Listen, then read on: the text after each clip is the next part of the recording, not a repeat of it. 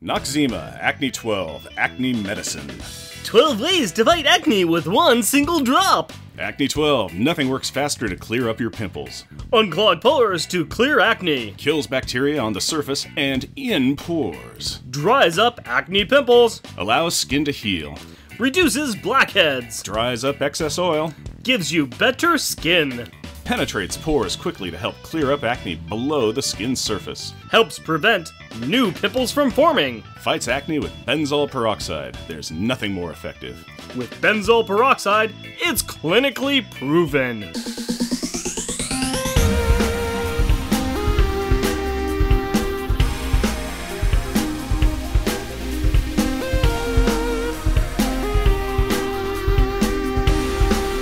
Welcome, dear listener, to our podcast. Jeff and Rick present Unpacking, the Power of Power Pack, where we journey through each issue of the most underrated Marvel series of the 80s while drinking beer. Analyzing awesome and amazing adolescent adventures and absorbing alcohol. I am Jeff. And I am Rick. What do we want? Banter! How do we want it? Random! Random banter, buddy. How you been? What's new with you? I am just fine. You can try and you can keep on trying to hold that laugh in, or you can just let it go. I love the fact that you pulled the pom-poms out of nowhere and were just cheering your heart's content. I get enthusiastic about stuff. You're a man of hidden talents and hidden pom-poms. That's what I was going to say, hidden pom-poms. Hidden pom-poms. That was Did I steal your joke? No, but I think that's great, and I'm trying to think of something funny to say, where it's like, that was my college name, and I'm like, that's dumb. Okay, Hidden Pom-Poms was not my nickname for anything there. I hate to tell you this, but it is now your nickname forevermore. Oh. Jeff Hidden Pom-Poms Dodd. You build 10,000 bridges. Hey! And on that segue, I had a fun time this last Saturday. I got to sit down with two cool dudes via the internet. Mm-hmm. I got to record something with Marvel Secret Wars 2 and Beyond podcast. Ooh, very cool. Yes, they invited me on as an expert. On? I don't know. Just stuff. I don't know. No, they said that they wanted an expert of Power Pack to come on. And they got you? And they got me because you weren't available. Okay. Well, I mean, if they asked for me, I'd be like, me, an expert? I make a cranky man voice. I make feed me beer, and then I make a joke. Me, an expert? I bring beer so a guy can talk to me in a cranky voice. No, these guys were awesome. They were fantastic. And it was Sean and Greg, and they've got an amazing show where they do deep dives into Secret Wars, and they follow through Secret Wars 2 right now, and they follow through with different parts of the Marvel Universe that Secret Wars crosses over with, and they do a deep dive into a specific issue or character. So what they decided to do is they decided to really do a deep dive into what Power Pack was doing and how Power Pack got affected by the Beyonder, and they wanted me to come in and talk about the issues of Power Pack that crossed over. It was an absolute honor. I really appreciate those guys. We had a lot of laughs, a lot of fun, and I can't wait for the episode to come out. It's probably going to come out sometime in September. They've got a bit of a backlog of where they're at right now, but yeah, when it comes out, we will make sure to let everybody know so you can queue up your podcast to catch that. What about you? Tell me about your randomness of your banterness. Well, for my random banter, I discovered that if you're going to have a garage sale and it's reported that there's going to be a heat wave and it's going to be like 100 degrees, just don't have the garage sale. Nobody's going to come out because it's like, oh, so that's 100 degrees out. It's a skillet, and they aren't interested in going and walking around tables filled with my junk. So you're going to spend 7 hours outside just kind of going, well, that's today. So I discovered that. The good thing about the garage sale was that while we were hanging out and I got my little kid next to me, sitting on the floor, she stands up and takes her first steps. Huzzah! Huzzah! So that was a proud daddy moment as I'm staring and going, she took a step! She took another step and another! And then she sat down, and then that was it. No, it was very cool. I was glad to come over to your garage sale, and I was glad that my wife and daughter bought something, just so that, there was commerce going on. There was an actual sale that happened. And we were able to also see this wonderful feat of your daughter taking a step, and it was very special. It was pretty cool. I was very excited about that. So, and then the very next weekend, we had my daughter's 1-year birthday. So we had a huzzah! Huzzah! Another proud daddy moment as she existed with time. It was nice. Yeah, so I had a bunch of friends come over, and we had cakes and shade and chairs, and it was just, it was fun. It was really great. Yes, it was a very good party. Yeah, I'm saying you guys an awful lot these days. Yeah, you really are.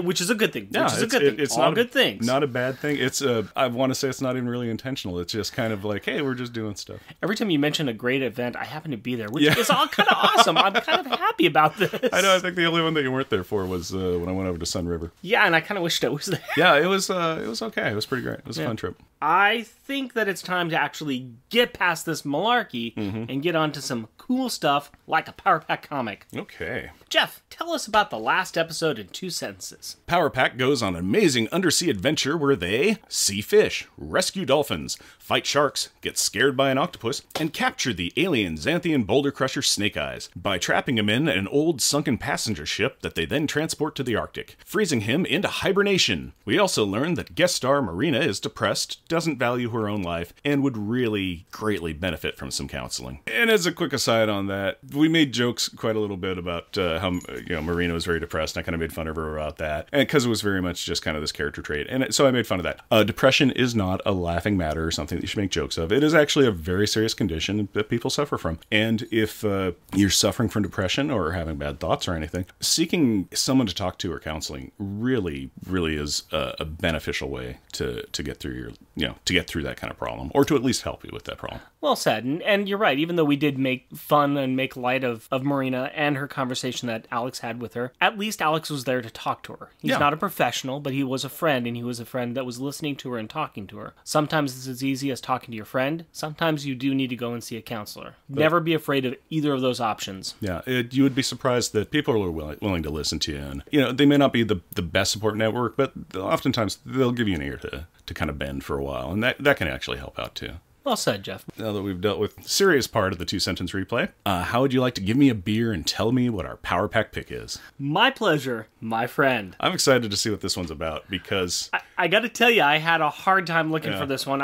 You would think that it would be easy with the content that we're going to provide, but I just couldn't find anything to really match up. I had to go back to the store the second time, and thanks to the good people at John's Marketplace in Tigard, Oregon. Okay, before I see it, I just want to give little spoilers. It's a sewer episode, because they're in the sewers. We talked about this before, though. I'm kind of curious what sewer-related beer you're going to get. I gotta tell you, if I could have found one, it would have been nice, Yeah, but... like sludge stout. But let's see if you can figure this one out. I'd like to present you with Xingu beer from Brazil. Hey, I understand why it's got an alligator on it. That's cool.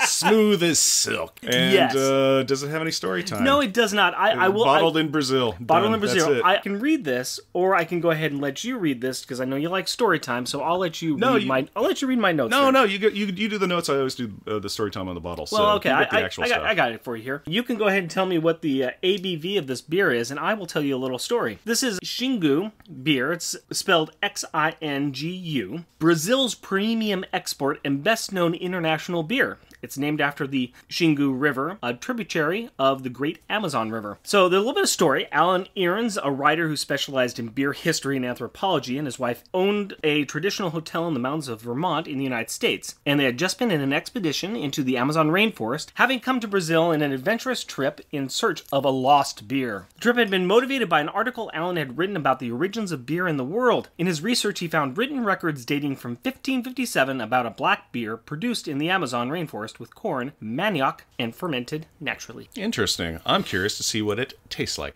Very nice. That's what it sounds like when you open it. And what would you see as the ABV on this puppy? 4.6 alcohol by volume. Kind of a lager. Yeah, it kind of tastes like a lager. It's a dark lager. Yeah, but it's tasty. It's got a honey sweet taste to it. Yeah, kind of on the back end, it's got that honey flavor, and on the front end, it's a lager. Yeah, and it's very smooth, and it's very light. And on a day that is sort of pushing around 100 degrees here in Portland, Oregon, this is quite a nice beer, I gotta say. Yeah, okay. Here's what's throwing me is that it's a black beer, so it is dark as a stout. Yeah, and I can't see light through it at all. But then it does not taste like a stout at all. No, it's quite light, refreshing, a little sweet. And now that we have our beers in hand, let's go ahead and get the book in front of us. Jeff, tell us about this issue. Power Pack, issue number 11, June 1985. Problems. Credits. Written by Louise Simonson. Penciled by June Brigman. Inked by Bob Wycheck. Colored by Christy Scheel. Lettered by Joe Rosen. Edited by Carl Potts. Editor-in-Chief, Jim Shooter. Featuring Alex Power, a.k.a. G, oldest kid and kind of the leader. He is the master of gravity. Julie Power, aka Lightspeed. Next oldest child and kinda the mother hen of the group. She is the master of flying and leaving a rainbow trail that lasts 4 minutes 15 seconds. Jack Power, aka Mass Master. Third in line of succession, kinda the family grouch. Can be dense and can control his density. He's voiced by Jeff. Katie Power, aka the Energizer. The baby in the family, kinda the cute one. Disintegrates stuff and then fires powerballs, voiced by my daughter. A happy Alex is a floating Alex, and the happiest Alex is a G-dropping Alex. Wow, we got to that shtick fast. The buoyant boy is using a can of Lem Frappé, no copyright infringement here, to dust the house, having fun but not actually accomplishing much. Proclaiming himself done, he declares that he is going up to the roof to practice with his new jetpack. His brother is complaining, surprise, because at least Alex can use his powers to help him do chores, unlike Jack. As a show don't tell example, Jack turns cloudy and drops the stuff he is picking up. Thud, clatter, thump. At which point he just gives up and says that he is going up to the roof too. Because why put effort into the thing when you can just quit a thing? That's an important life lesson right here. So remember kids, quitters go places in life, like to the roof. Julie is speeding through the house, cleaning up and chiding the boys for skipping out on most of their housework. Hold it, you creeps! Wait, what was that? What just happened? Oh, I decided to get my wife to do Julie's lines. We never say Julie's lines, and people say my wife has a young-sounding voice, so I decided to try something. And then Jack starts... Well, okay, let's just get this out of the way right now. Jack is usually our choice for best insults, and rightfully so, but we have a complaint with this issue. Yeah, he goes way too far, and it starts right now. He gets the insult bowl rolling, and by ball, I mean like giant-size Indiana Jones, Raiders of the Lost Ark opening scene-size bowl, rolling by saying, Duck, it's the Wicked Witch of the West. And proceeds to go downhill from there. Alex and Jack are more than happy with pushing their work off on Julie so they can go to the roof to practice their powers. And Katie doesn't help as she disintegrates the garbage and starts glowing like Rudolph's nose. I'm almost done with the trash, Julie. See? And sure enough, it's soon just a grumbling Julie in the apartment, complaining that at least she got her work done. Finished, she does the new black swirling lightning costume on and flies up to the roof in time to see Alex flying past her. Alex has crafted himself a MacGyver jetpack using an old backpack and a fire extinguisher. He's really pleased with himself that he can fly just like Julie until it runs out of juice. The kids all fly back inside and Alex demands that they bring him all their money because he has to buy new fire extinguishers. Julie, already mad about the cleaning, is getting really ticked off now. Why is Alex wasting his time and their resources to fly when she can fly everyone around? Each kid has their own piggy bank and it kind of speaks to them individually. Did you notice that? I mean, look at this. Alex has got his R2-D2 bank, which he shakes, and comments that he just bought a book on the New York Underground. Foreshadowing. You're soaking in it.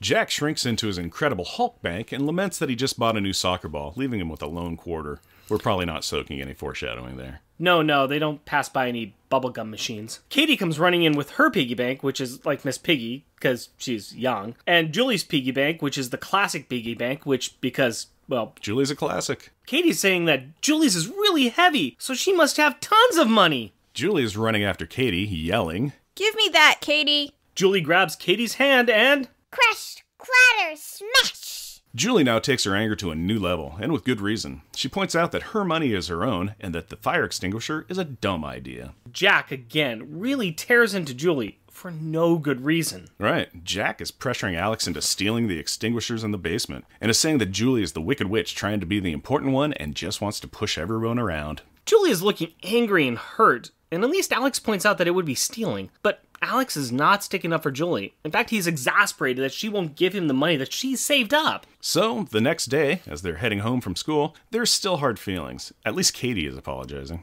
Listen, Julie, I'm sorry I broke your bank. Please don't be mad at me anymore.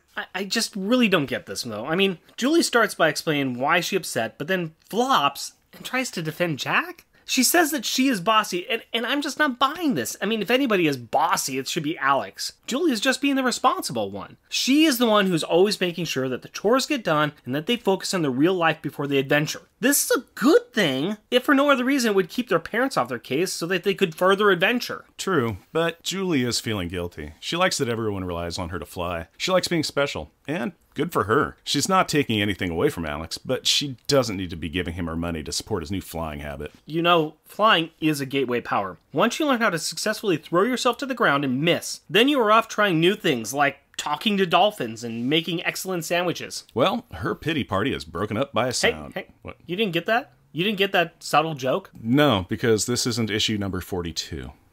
Well, her pity party is broken up by a sound.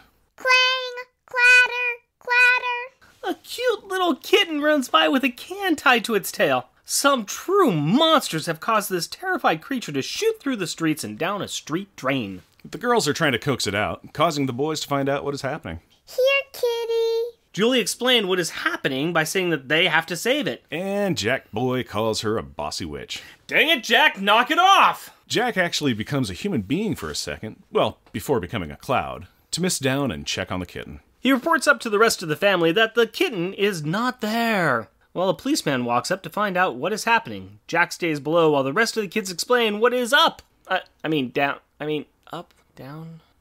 The insensitive copper points out that the animal is probably drowned by now because of the rain, or been washed down to the city storm drains, and then will just be a nice snack for the alligators. What, did every male New Yorker wake up and take a double helping of jerk pills this morning? I mean, seriously. The foreshadowing cop advises them to go home because it has started to rain. Doubting the dubious deportment of the departing deputy, the kids double back to a nearby manhole cover, costumes on, and head down below after Alex lifts up, then replaces the heavy manhole cover. You know, this is kind of stupid, but I mean, if they just looked a little bit harder, they could have found the switch the Teenage Mutant Ninja Turtles use to open up the street to release their Zeppelin. Wait, I know this is off topic, but a Zeppelin? A turtle Zeppelin? Seriously? Yep, seriously. I mean, just go back and look at the Teenage Mutant Ninja Turtles cartoon from the early 90s. It's in the opening credits, dude. Could have been worse. I mean, it's not like they were trying to hide an SR-71 under their basketball court or something. So now we start the underground adventure. Hey, who turned out the lights? Nice silence in the library reference. What? No, who?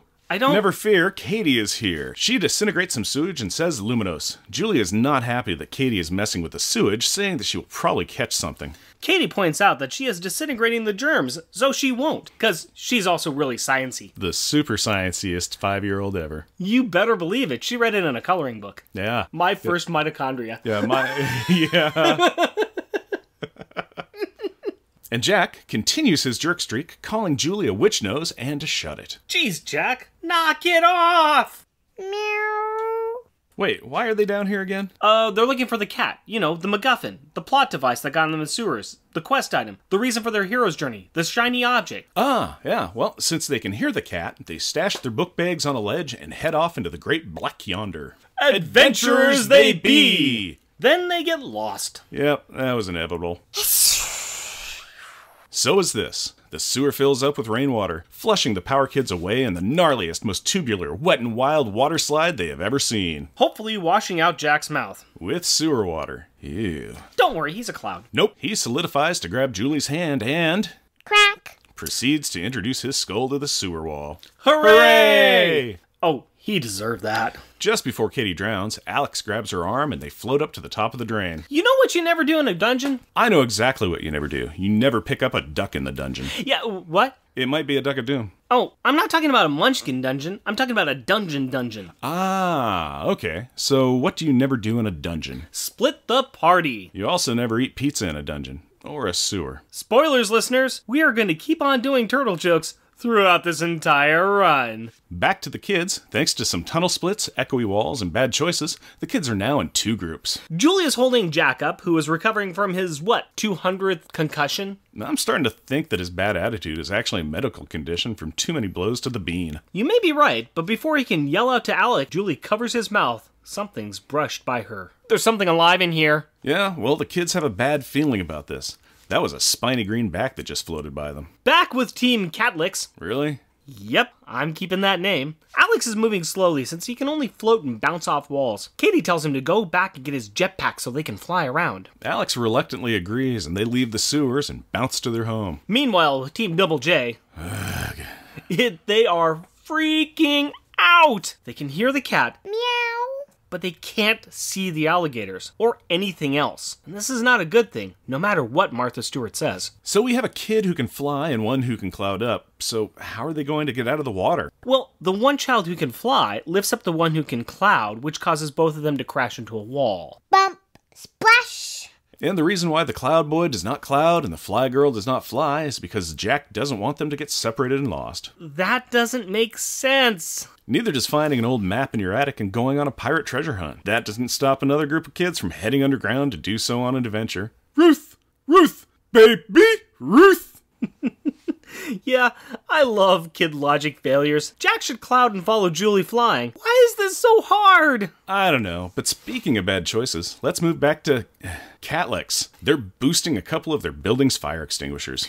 Actually, Alex is having a deep moral dilemma, because stealing is bad. Luckily, the anti-Jiminy Cricket Katie posits a succinct argument. It's an emergency. It's the only way. Alex gives in faster than, the script says insert something clever. How about Michelangelo devouring a pizza? Yeah, that works. And the kids clip the quenching contraptions and descend down the drains. You know, sometimes I think we should go back in and put in the actual words when we say insert something here. Nah. Meanwhile, in the midst of some of my worst nightmares... Yeah, Team Double J is splashing through the dark sewer as a congregation of alligators are surrounding them. But good news, they found the kitten. Hooray! Yeah, thanks a lot, Cat. We're in a dark and smelly sewer surrounded by snapping monsters. You better be able to lead us back to a pot of gold or something. It's okay. It does do something. It scratches Julie. Of course. Jack tries pushing up the manhole cover, but a quick clouding through the hole reveals a car parked on the cover. Julie takes this moment to scream.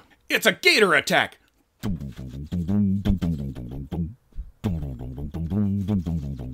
No, Jeff, she screams something else.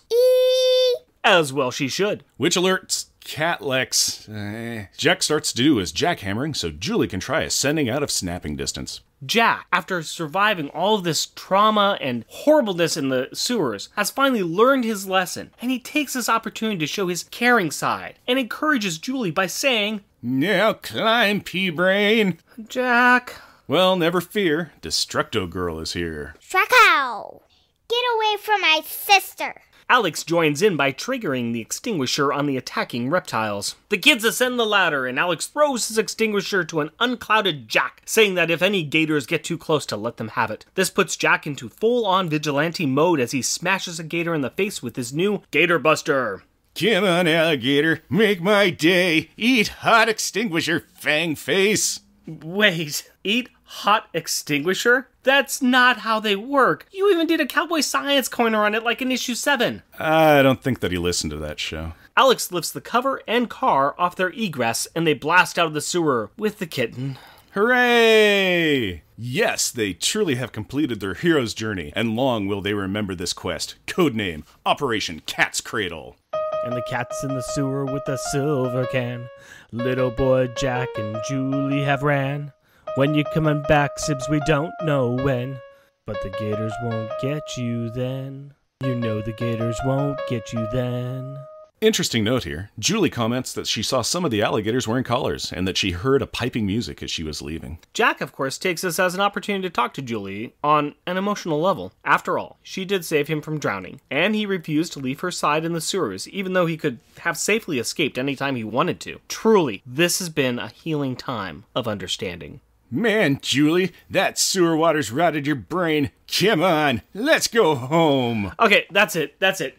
I give up. I mean, seriously, way to go, Jack. Way to go. You really put the jerk in classy, if you get my meaning. Back at home, Julie has collected their uniforms and is loading the washing machine because she doesn't care if these things are magical. They've just spent an afternoon in the sewer and are disgusting. Did she check the tags to see if they're machine safe? I'm assuming yes, but I fear that the instructions were in chameleon. Well, I am sure that there will not be any consequences with these actions. Probably not. A fun aside here is that it's obvious that Alex has no clue how to do laundry, as he's just pouring powder detergent onto the clothes outside of the washer. While Julie is correctly loading the washer and Alex is making a detergent mess for Julie to clean up, they have a heart-to-heart. Alex admits that he should not be taking money from others, and if he wants to learn to fly, that's his problem. Julie says that Alex was right, that his choices saved her life. What? I mean, I have an issue with this. I think Julie is learning the wrong lesson here. I agree with her for wanting to help Alex pay for the extinguishers. They were helpful in saving her life. But I think she is excusing Alex's and also Jack's bullying of her stepping up to them. I just can't help but feel that her resolution and her standing up is seen as bossiness. Well, the older kids are interrupted by Katie, who is holding the kitten, saying that she never wants to go back to the sewers again, but that they have to, because they forgot to get their backpacks when they fled. Oh! Much face-palming commences. Next issue? Wait. This issue's not over yet. We have a stinger page. Really? Huh. Well, look at that. Yep. We focus in on the manhole cover, and some notes of music are drifting upwards. Focus in further. We see the backpacks and a shadowy figure. Closer in, a book is open, with Katie Power's name and address. And then, a hand petting a collared alligator, followed by a man walking down the sewers with the backpacks, telling the alligator that... You were naughty today, Rudolph. You shouldn't have frightened them so. They are children, after all. But they frightened you too, didn't they? Such interesting powers, and so loyal to each other, and so courageous and responsible. So of course they will return for the school books, and we'll be waiting. They'll make such delightful Morlocks, won't they? Okay, that is some creepy and ominous prose right there. Next issue, Underground. Again. Da-da-da-da-da-dun! Yeah. So, let's talk about the themes, baby. Let's talk about you and me. Talking about the themes. Talking about the themes. Okay. Let's talk about bad cops. Yeah, he may not have been a bad cop, but he definitely was not an empathic cop. Oi, oi, oi, what's going on here? What's up, what's up, what's up? Pip, pip, pip, pip. A little kitten went into the storm drain. Hello, hello, hello, what is happening here? I got my billy club here, I'm a copper. He does have a billy club. He does have a actually billy did. club. Yeah, he was spinning around too. I tell you, we should have just done this voice as... Okay, there are 4 kids walking along. You got a beat cop here. It's starting to rain. Go on home, kids. Go on home. Nothing to see here. Nothing to see here. No, no, no.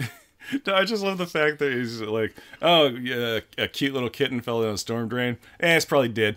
Or it's going to be washed away and eaten by alligators. All right, go home now. It's raining. So maybe we missed it. Maybe it's another nationality altogether. One that hates cats. Who knows? I just want to see him interacting with more people. Where it's like, my child's missing. Yeah, probably joined the circus and I don't know, didn't like you. And here's the worst part. This guy is not even the worst person in this entire comic book. No, when you were saying that, like all the men took a jerk pill that morning. Yeah. That is almost entirely true. Except there is one scene in the comic where the kids are coming back from school and another little kid goes, "Bye, Alex. Bye, Jack. See you tomorrow at school." And that is the only male that was in this that has any kind of humanity at all. Although he was only being nice to the other boys, I mean, he probably was thinking nasty thoughts about the girls. Yeah. Okay, I mean, so he's like, I think it's the jerk pills that all the men are just mean to. Well, really, Julie. yeah, basically Julie. Yeah. Yeah, that's really all it boils down to. Everybody was great with Katie. But I think the worst person still is Jack. He's horrible. He did you notice in one of the art panels, he's a cloud and he's behind Julie and he's doing the old thumbs in the ears, going na na na na. Yeah, he is horrible the entire time. He just says terrible things. He talks about Julie's nose at one point. Which nose? Which nose? It's just mean. I mean, yes, Jack is mean, but this is just another level, and it's just But then we have Julie, and I think, yes, Julie is being picked on and made fun of by both of her brothers, and Katie's okay, I guess, to her. I mean, but she does steal her money. But Julie just, when she stands up for herself, she's picked on. And so she backs down. Yeah, and then she flops over to kind of it's like, okay, she kind of goes into a victim category, and then she's kind of blaming herself for saying, oh, well, he's, the person that was victimizing me was correct because I am the way that they were saying. Right. Where really it was like, no, they weren't doing their chores and they were being mean to you and you were doing, like your responsibilities. I think Julie is right throughout this entire issue, except when she folds like a cheap suit. Yeah. I mean, she backs down to the peer pressure of the rest of her family. Mm-hmm. I don't think it's right. I don't think it's a good interpretation of her, and I hope she grows a little bit better going forward. I mean, I do think that her talking to Alex at the end of the episode, she was able to kind of stake her claim, and Alex did listen to her and respect her, and I think that they did get somewhere close to it. But I still think that she caved in a little too much. That's just my thoughts. Yeah, she did. She really did. Which was too bad. Yeah, Jack was extremely insulting for no reason. I mean, yeah, much more so than he normally is. Alex was, basically just going, I want a jetpack. Give me your money. Oh, you have concerns. I don't care. I just want to do the thing. Yes. And Katie was just, she's Katie. She was happy to be involved. We have for ourselves here a little bit of a fetch quest. Yes. It's a simple story, I would like to say. The kids are going down into the sewer chasing after a cat that's gone missing, and they get lost in the sewers. I know that I was having a hard time my first couple read-throughs just going, why don't Jack and Julie just fly out of there? Mm-hmm. Because they can just fly out on their own. But then I realized, wait, they are in a sewer, and Katie is not there to provide illumination. There's no light. They can't see. There's no light. Mm-hmm. And I think maybe there could have been a little bit better writing or something else to really cue you in on that. I don't know. Yeah, the thing that I think kind of threw you on that is that they're showing, in the art that they're showing what's happening. They're showing the sewer, they're showing the water, they're showing the alligator, they're showing... Which they have to. Yeah, they have to, because otherwise it would just be a blacked out square with some word panels. I think the kids need to be saying more like, I can't leave you because I can't see. Yeah. Now, here's the thing that I thought about with this, though, where you were saying, why isn't Jack a cloud that he hangs out with the flying Julie? And it's like, well, okay, they can't see. He could have been a cloud. Also, I'm kind of like, she makes a rainbow. Does it not provide enough light? Or like her hover nimbus, does it not provide enough light where they could be able to actually see kind of where they are? They've never used it as a source of illumination, so No. I would say no. Okay. I think it's more of an artistic design. Okay. It's weird that we're saying that a rainbow, which is kind of a light kind of thing, wouldn't be seen in darkness, but... Well, let's say that they would be able to see the rainbow in the dark. If there was light. No, maybe it's even there, but it provides no exterior illumination. There's no, it's just like, oh, cool, now there's a ribbon, but I still can't see anything. I think it's going to be a lot like, I'm going to do my own little science corner here, if you will. Go for it, buddy. I think that's going to be very much like a regular rainbow, that you cannot see a regular rainbow in the dark. You can see it when light is coming through a specific... Are you telling me that Ronnie James Dio lied to me? So, moving on. So, yeah. Okay, so what you're saying is that they kept the rainbow in for the artistic purpose of saying, yes, she's flying and moving and bouncing off walls and stuff, but they're not able to see it because there is no light to reflect. Okay, yeah, we can go for that. I'm going to go for that one. I will leave Dio alone. Okay, yeah. 4:15, baby. 4:15. I got myself a book from the library, sir. I know. I was impressed with you for going to the library to find said book, since you were having such a hard time discovering it or finding it anywhere else. Well, they mentioned a book in here. Yes. And it was called Underground. Yes. It was a book that Alex bought back in the 1980s. And I did my first go-to when I do any research. I asked Mr. Internets about a book called Underground, and that provided me no information whatsoever. Once I actually went to our local library and put in, or actually I went to the Clackamas County Library System online and put in Underground and started looking through books that would have been out at that time, I came across a book that I am sure is the one that Alex was talking about. It is called Underground. It's written by David MacLeod. I believe I got that name right. And this is a book that was published in 1976, and it features text and drawings that describe the subway, sewers, building foundations, telephone and power systems, columns, cables, pipes, tunnels, and other underground elements of a large modern city. This is a pretty fascinating book. I got it from the library this Sunday, and I was able to read through it over the next couple of nights, and I was really amazed not only by this book, but also by David MacLeod. I actually remember another book that this guy has written called How Things Were. This is back more in the later 80s. And I remember my parents bought it, and I always loved that book. And I think there was one that was called How Things Work, and there was another follow-up book that was also in that same series as well. David takes a lot of modern, well, in this book, it's a lot of modern architecture and a lot of modern excavation and building techniques. And he not only describes them in pretty simple terms, but he also does a really fascinating job of drawing the architecture in a 3D open model so that you can actually see, like, foundations underground without the ground there. So they have to have people like standing on the bedrock looking up at these underground columns of foundation. I was going to say, that's my favorite big piece of art in the book. And it's just amazing looking at this, because you get a real understanding of what buildings look like underground, what a lot of the infrastructure looks like underground, and how it all works and how it all kind of fits together if you just remove the dirt that surrounds it. It is really cool. You're looking up, you're well below ground level, you're looking up at the foundations, you're looking up up at the street with no street. So there's cars going, there's all the...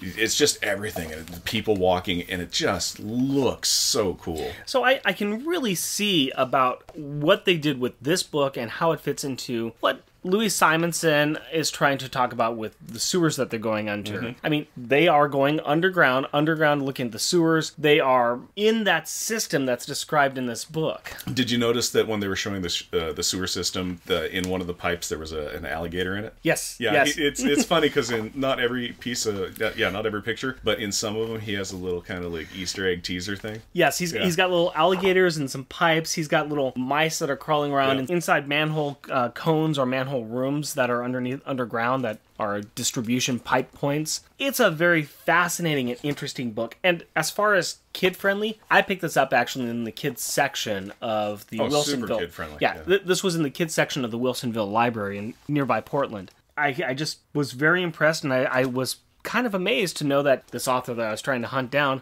I knew of his other work.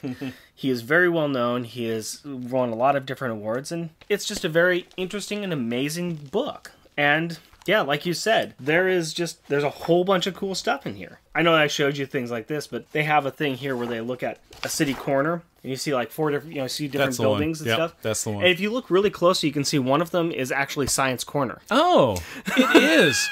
Why, my goodness, there I am standing there with a subject in hand to talk about. There you go, sir. Yeah, okay.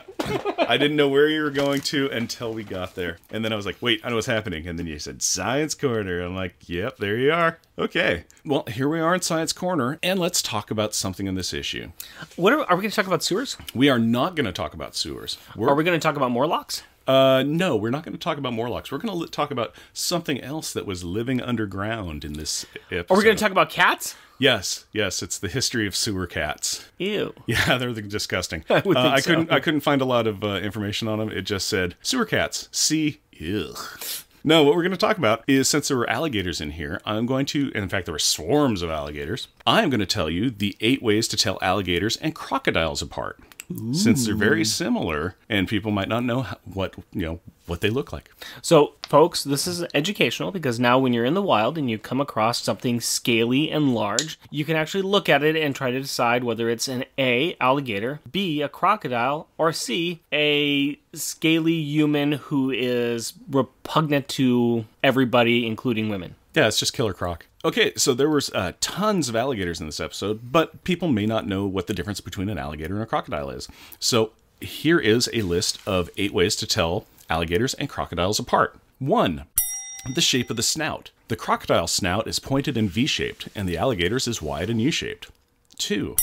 Location. Alligators are only found in parts of the US and China, whereas crocodiles can be found across the world. 3. Habitat. Crocodiles prefer water that is more saline or salty than an alligator's preferred freshwater habitat. 4. Toothy grin. Crocodiles can't hide their teeth, but alligators' teeth are sometimes hidden when their mouths are closed because their upper jaw is larger. 5. Size. A full-grown crocodile will likely be several feet longer than an adult alligator. 6. Color. Crocodiles are generally lighter in color than alligators. 7. Speed. On land and in water, crocodiles are usually slower than alligators. 8. Behavior. In terms of aggression, an alligator might seem tame compared to a crocodile. So those were the 8 ways that you can tell alligators and crocodiles apart. But there actually is one more defining feature that is actually quite important in telling them apart. And it is this. You see one later, and the other after a while. Back to you, Rick. There are times in this podcast where I'm given a line or given a look or have to follow up something that Jeff has done, and I have no other choice but to say these words to him. Final thoughts. Hillary reminded me of that joke, and I'm like, guess I'm doing things about alligators and crocodiles then. Oh, that was a setup for a dad joke. You're welcome. And you want to know something? I did not even read it, and I was staring at the script there. I actually stopped after just the 8 behavior, and I was like, oh, I got my own joke I got to do. And then I looked down. I didn't even read it. You started saying, I'm going, I can't get out of the way. It's like there's this giant train coming at me with handbags and shoes and belts on it. It was like the train movie Unstoppable. With alligator parts. With alligator parts. The scariest train movie ever. Refrigerator gallery. Okay. What piece of art in this book needs to be put on the family refrigerator? Okay. You've got a joke one, right? Of course I've got a joke one. I can't not have a joke one. Bring me the joke one. Okay, so on page 2... Page 2. I call this one Minimal Effort, and it's in the bottom right-hand corner. And it is Jack turning into a cloud and just dropping books everywhere, going, why even try? I can't pick up anything up as a cloud. I'm a cloud. I can't do anything. He's supposed to be cleaning up, and he kind of picks stuff up, and he's flipping through the magazines and books and stuff, and he's like, I can't use my superpowers. I guess I'll just throw stuff on the floor. Why walk over there like a sucker? I want to use my power. I can't use my powers. So that's my joke one. I'm going to go ahead and give you my backup one. Okay. And my backup one is page 20. And I'm calling this one Pile Gators. Oh, that's a good one. Yeah, this is my backup one. And this is the one where you got the 4 kids climbing up out of the sewers at the end. You got Alex on top of the ladder, and he's pushing up on the manhole cover and pushing the car away. And you got Julie and Katie kind of sharing the same rung, and Julie's holding onto the cat. And down below, you got Jack, the man. He's got this fire extinguisher, and he's bashing a crocodile. But below that crocodile is 1, 2, 3, 4... a lot. Yeah. There's like about 7 crocodiles. Just they're using each other as a ladder. Yep. It's a crocoladder. Ah, that's a great name for it. Yeah. Yep. Trademark. Wait a minute. Crocoladder? Are the crocodiles, right? No, they're alligators. Crocoladder works. Crocoladder works. So does alliladder. Okay. Yeah, no, that's fantastic. Yeah, that is a good piece of art. I was looking at that one pretty seriously. Here was the problem: a lot of really good art. A lot of good art. I mean, a lot of really good we art. forgot to mention that after the 2-issue mini run that we just got through with the Marina Snake Eyes saga, we are now back to a 3-issue run. It's a 3-issue arc that's starting here with problems, and it's going to go to some fun places. Mm-hmm. But we are back to June Brigman as our regular penciler. Yay! So, yay, June Brigman! She's pretty cool. Yeah. She's very cool. She's really neat. Yeah. And she's back, from her 2-issue break with some darn fine art. No, she is filling every panel with stuff. Yeah, it's good stuff. Yeah. What do you got for your backup, sir? My backup is on page 11, and I call it Wipeout. I think that this is my top one. It was in contention for first place. Mm-hmm. It's just great. It's just this, the rainwater came in, and all the kids are getting swirled away. It's just and it is, like I said, it is a Wet and Wild water ride, because the water is just doing a giant like swirl, but it's going up onto the ceiling and around. It is just crazy. I call it horizontal whirlpool, and like he said, it's like a whirlpool that's going down the tunnel, and all the kids are getting sucked in it. Front and foremost, you got Julie's face, and you just see the pure panic on her face. But it's, Alex in his cloud, or Jack in his cloud form is getting sucked into the water as well. It's very, very cool. So that's why I got that. Your backup, my top pick. Way to go. No, that was again very close. That's a nifty picture. Mm-hmm. That is really, really great art right there. What you got on your top one, my friend? My top one is, if you go to page 10. Page 10. Yep, on the top left, I call this one Power Pack the Album. It is the kid, it's great because it's all kind of like in silhouette, and it's really dark shading and everything. They had just climbed down a manhole cover, and there's just like little raindrops of light coming out of the holes in the manhole cover, and all the kids are... Well, three of the kids. Well, 3 of the kids are looking in different directions like they're in an album cover. So I said, that's just kind of cool. I can go with that one. That's a good one, too. Yeah. I'm kind of happy is that none of us wanted the panels with the cat. Oh, yeah. Oh, no, we did. The cat was in my one with the pile of gators. Oh, you're right. But it's very tiny, so it's okay. Yeah, I had another one that was right near that. Yeah, it was on page 16. It was the top, and I was going to call it 7-10 Split. It's when Alex and Katie come in, and she power blasts, or power balls, a handful of gators. Yep. I'm like, oh, that's really cool. Yeah, so's this art. So's this one. There's a lot of good ones. And like always, all of the art pieces that we put up are on our webpage, jeffandrickpresent.wordpress.com. Please go there, because we do show a lot of the pictures that we are talking about here. Mm-hmm. Let's talk about... I kind of hate to bring this one up this time, because Jack was so horrible. Mm-hmm. But I'm going to go ahead. We have to do it. Rubber and glue moment. Yep. What was the best or most childish insult? What do you got? What's your backup? My backup is on page 3, and it's a twofer. It's the very top. It's Julie flying into the, it's the boys are not doing their chores, and they're going to go to the roof and go play, practice. And Julie comes flying in, who's still doing chores, and she's all, Hold it, you creeps. and then Jack responds with, "Duck, it's the Wicked Witch of the West." Yeah, I had Julie saying creeps as my top one there, Oh, too. nice. Yeah. Yeah, it's just Hold It, You Creeps is just fantastic. Yeah, I do have a Jack one as my backup, but I just didn't really like. Yeah, Jack was rough in this episode, episode issue. Yeah, Jack was really rough in this issue. see, my Jack one, my backup one for Jack was on page 15, and it was Jack saying, "Because if we get separated, Flea Brain, I'll never find you again." as much as Jack was being horrible, I like Flea Brain. Yeah. It's a good one. Yeah, even though he was terrible, he still had some great stuff. Yeah. It was just, there was a lot of it, and it was really kind of like, "Hi, Jack, I was thinking about going to the library. Why don't you go die in a ditch, Julie?" Yeah, kind it of thing. just kind of real rough, man. So, what do you got as your favorite insult? My favorite insult, my number one, is on page 20, right down at the bottom middle. And I've already said it in the episode, but again, it is Jack going, "Eat hot extinguisher, fang face." I'm willing to accept that one because it's Jack calling a alligator that. So, Yeah, he's not directing it at Julie, so... way to go, yeah, way to go. That made that one my number one. All right, let's talk about stars in detention. We want to talk about who was the best and who was the worst in this issue. Let's go ahead and say this time. The worst in this issue was... Everybody. Specifically, it was... Jack. Yeah. He was horrible. He's He's was just terrible. horrible. Yeah, all of them were kind of terrible one way or the other. All of them had a bad moment. And I think that we're going to talk a little bit more about that once we point out who our favorite was. Because Okay. it's kind of picking out who is our favorite in a sea of badness. And Yeah. I'll say my favorite. And my favorite is Julie. Yeah, Julie. Yeah. I think that Julie had it really rough. I do think that she backed off more than she should have. I think she should have stood her ground. I think that, being a strong woman, being a strong girl, that we need to support that. We need to make sure that somebody's standing up, a girl standing up and saying, "No, this is what I believe, this is what I think should happen." Should not be called bossy. Yeah. Because a man doing that or a boy doing that is thought of as being, courageous and heroic, leadershipy. Yeah. And girls are told that it's bossy, and that is not right, and that is wrong. Yeah. And I think that we should support women and support girls. We both have daughters. That's how I'm teaching my daughter. That's my soapbox. No, that's a great soapbox.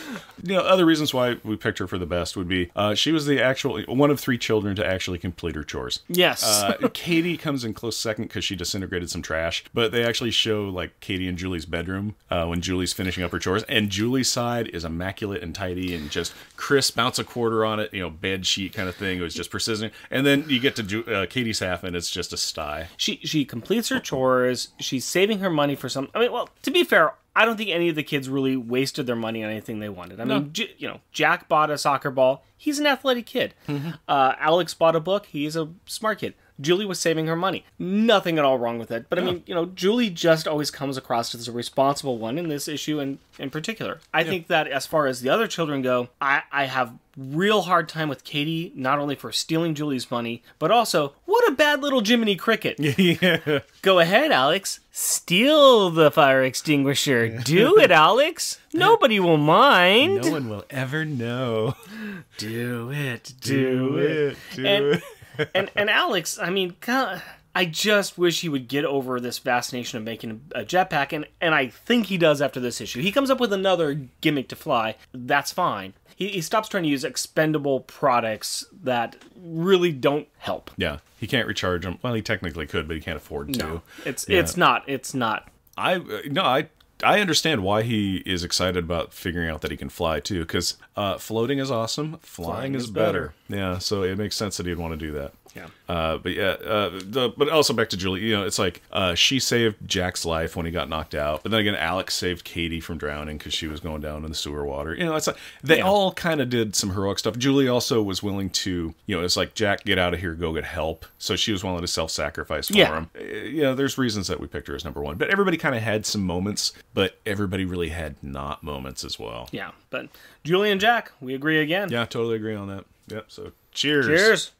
G-force it. Give me a G. G. And that's the count that we got. 1, right at the beginning. We had 1G in this episode. Yep. 1G. So 1G. So there you go. Same as always. Same as always, yeah. What are we up to? We are up to a grand total of 26 Gs, which is in that 2.5 times jet plane maneuvering G forces. And our G average is 2.36 now, which means we have left the amusement park.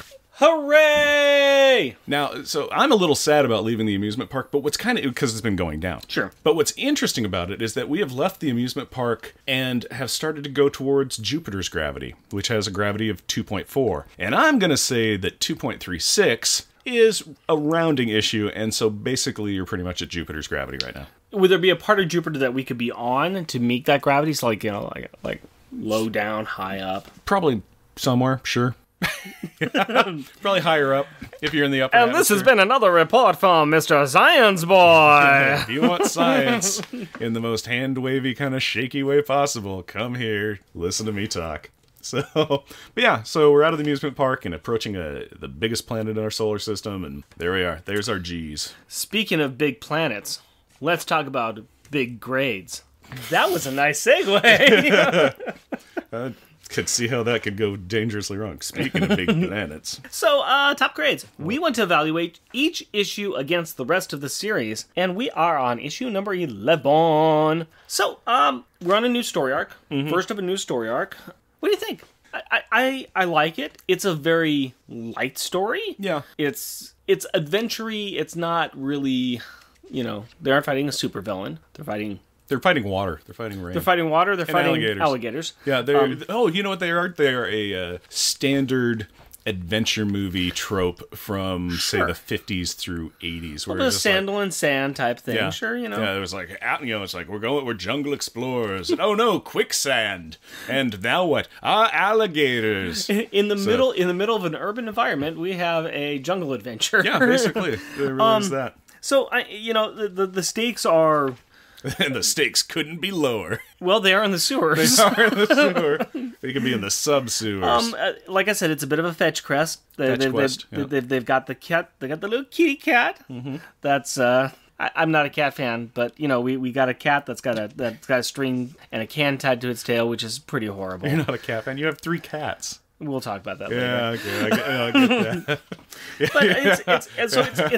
But it's not a great. It's not a deep adventure, but at the same time, these are still the stories I do like, because we see the kids. A lot of this is about the kids interacting with each other and the kids having the normal kid life. I mean, really, you take out the powers and you got kids arguing about kid stuff. Oh yeah, you could be like, instead of just doing the chores and instead of flying around and clouding out and everything, you could just be like, no, I don't want to do this. I want to play on the roof. Right. Okay, you replace flying around and floating in the sewers, and they just saw a cat and they went down and they had a sewer adventure, and then they were like, instead of going, oh, I'm going to G-power the the manhole cover up and everything, and the car off of it, would be like, oh, the car's moved, we can get out now.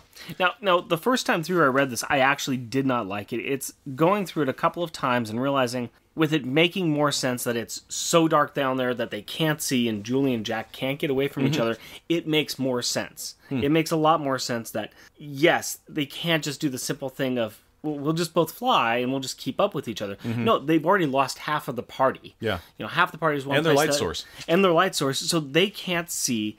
They're afraid of really getting away from each other, so they have to stay together, which then, of course, means that they're in trouble. I mean, and really, too, Julie can't fly down the sewers because she's just going to be flying down the sewers in the dark and run into a wall. Yeah. Just thinking about it, she could have slowly flown. She could have, floated, hovered up to the ceiling, and then slowly flown in a direction, dragging her hands, kind of thing. Yeah, whatever. So it's like, okay, they have to be together, so it makes sense. Our midway point is usually Homecoming, which is issue 5. It's now ranked as number 6. So it's a good midway kind of story. Plus, also it also is one of these stories that it's not really too much of an adventure story. It's, even though it is the Adventures of Link, it is more of a they're at home, they're interacting with each other. It's more of a character story. So, how do we think that this character story reacts to the other character story? Yeah, it's funny that you would actually mention Homecoming and everything, because I was using that as my basis, and I think that I like Homecoming a little bit better than this. So I would keep Homecoming at 6, and I would put this at the new number 7. I'm agreeing. That would put it above Butterfinger, which I I agree with that, because I think that this is definitely a better story than Butterfinger still, which Butterfinger was their second issue that... And it was when they fought against Carmody the first time. Yeah.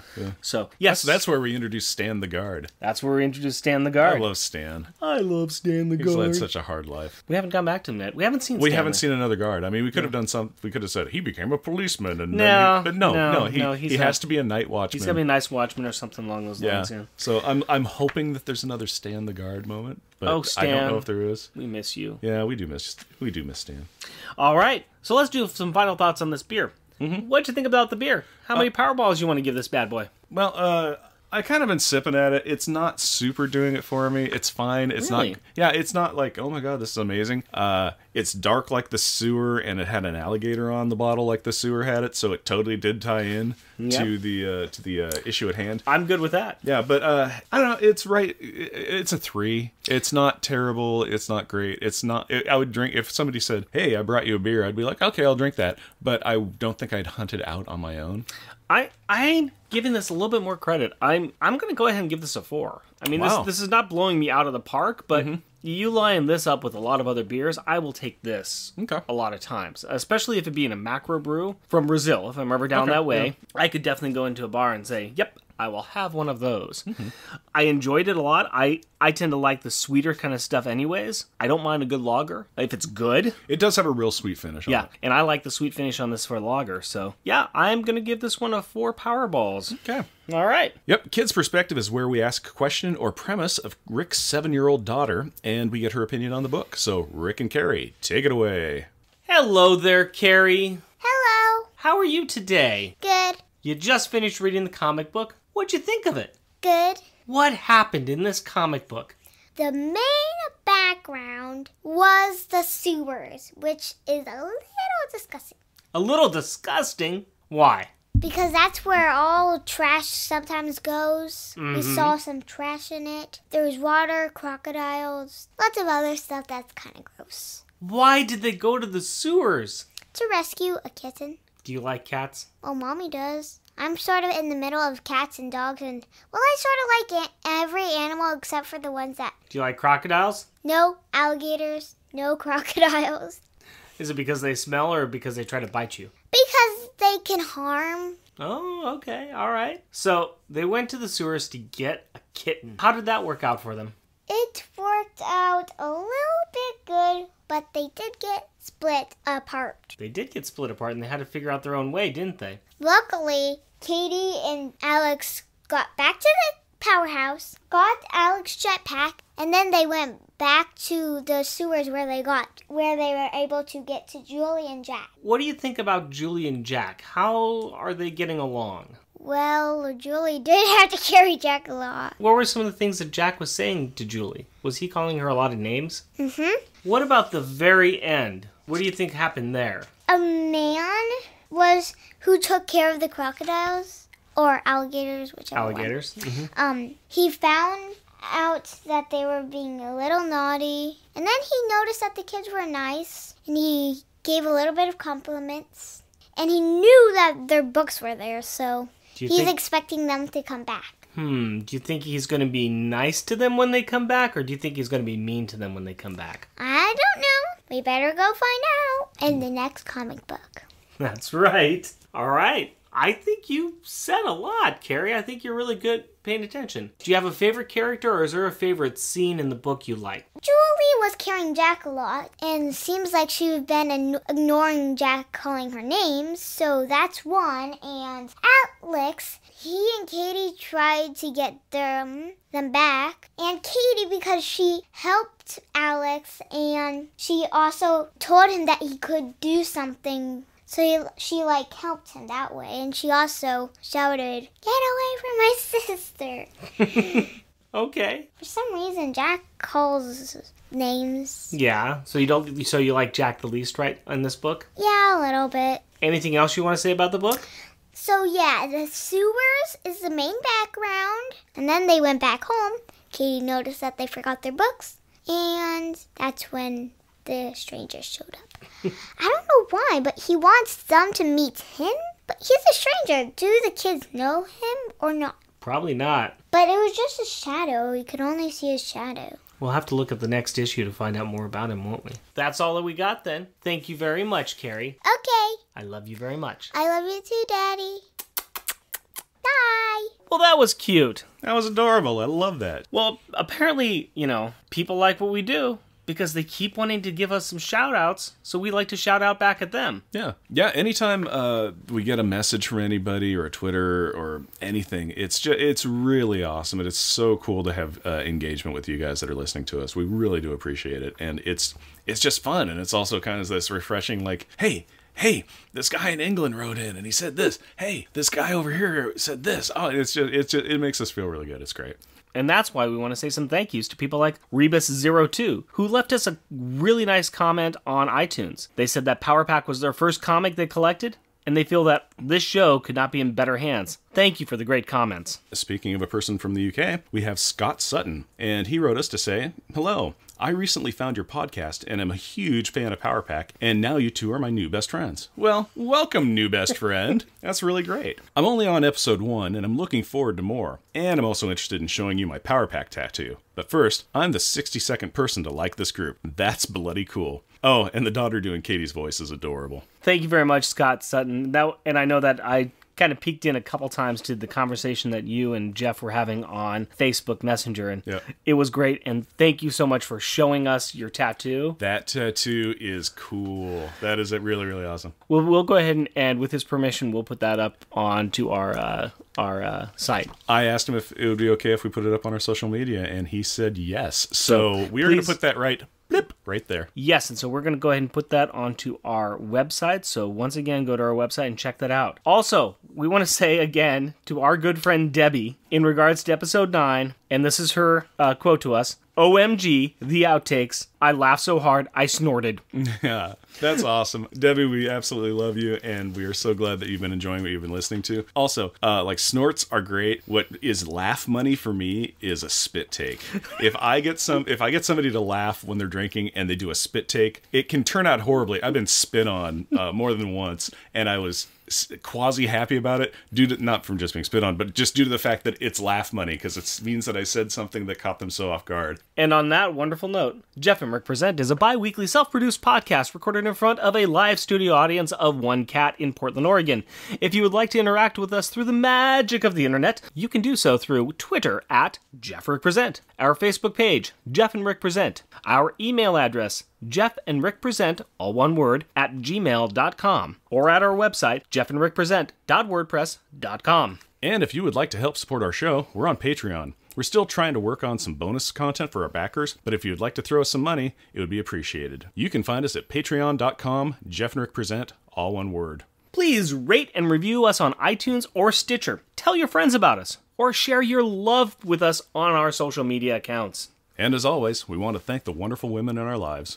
My wife Cindy and our daughter Carrie. My fiancée Hillary and our daughter Aurora. We love you. Until next week. Costume. Wait. There was something else that I was supposed to tell you. Something important. What was it? What? Did we forget to thank someone? A line you wanted to record? A parody song? No. What was it? No. What was it? Oh, yeah. Next episode, we'll be interviewing June Brigman, co-creator and artist of Power Pack. Costumes off! We're doing what? Our theme music is 80s Action. Also featured in this episode is RetroFuture Clean and Ritual. All music is by Kevin MacLeod at Incompetech.com and is licensed under Creative Commons by Attribution 3.0 license. To miss down and check on the question. To check on the question. It's the question that haunts us. And Jack continues his jerk streak by calling JD a witch nose and You want to go ahead and just start that sentence all over? I do. No, I got better. We'll just delete that, and then we'll just delete everything after that. This has been Jeff and Rick Present. Who has the better Luke voice? There's something alive in here. There's something alive in here. Which one? You want to do it? Go for it. There, I'm a sewer monster. Ruth! Baby Ruth! I gotta do the baby again. Ruth! Baby Ruth! Yeah, I love kitchen. I love kitchens too. That's where food lives. Which alerts cat licks of their siblings' position, and they. I'm pulling a Jeff. It's catching. A fawn is a small deer. A fawn, a deer, a female deer. Doe is something I don't have much of in my wallet. Also, it's the important part of donuts. Ray makes my donuts. He was also a Ghostbuster. Nope. I'm tapped out. Moving on. Other stuff. Yeah, okay, some words. What? I agree with her for wanting to help Alex. I agree with her. I agree with her. I agree with her. I agree with her. Let's take this moment to just cough and drink beer. Telling the alligator that I have emphysema.